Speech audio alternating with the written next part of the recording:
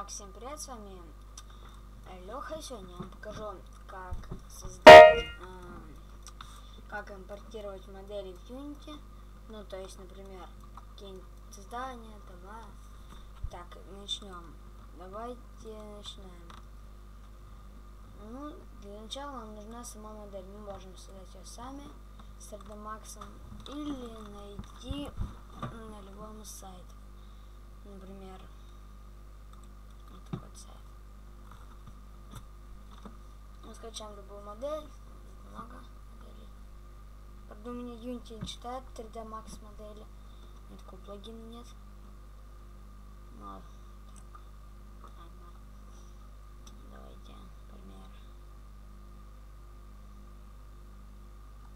Ничего выберем. Ладно, давайте животных. Сейчас у нас муки такого будет.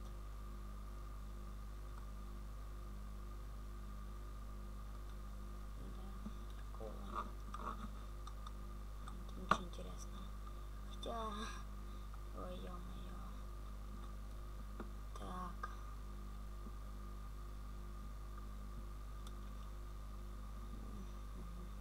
Давайте в архитектуру что-нибудь посмотрим, какой-нибудь дом.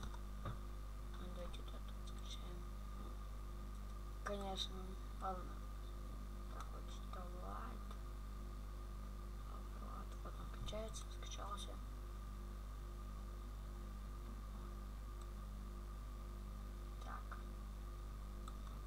Как установить эту модель? Мы идем туда, куда оставили наш. Ну, как это объяснить? Ну вот, папку View Unity Project. Изначально она ставится в мои документы. Вот есть Unity Project. Папка. Где нам нужна папка Assets. Сюда кидаем train, для чего он делать. Это вот new terrain, вот сайт мобиль.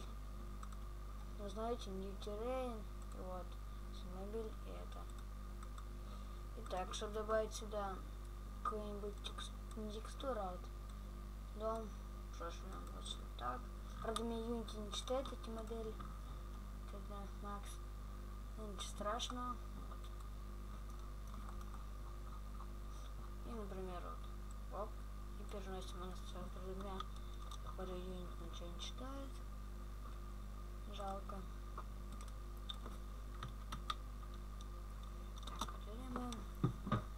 Так, теперь давайте покажу, как можно. Вот, например, у меня в следующем уроке. Но что-то нет воды Pro Only. Чтобы добавить, жмем Assets. Импорт пакет. И вот можно выбрать тут class. Так.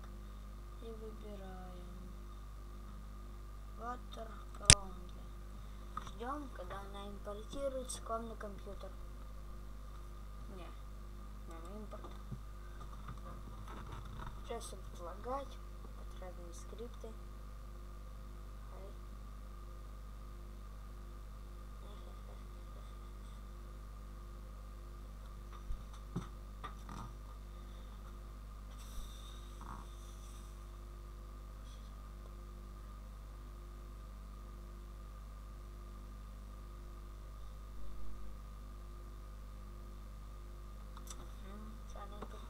Импортируется все.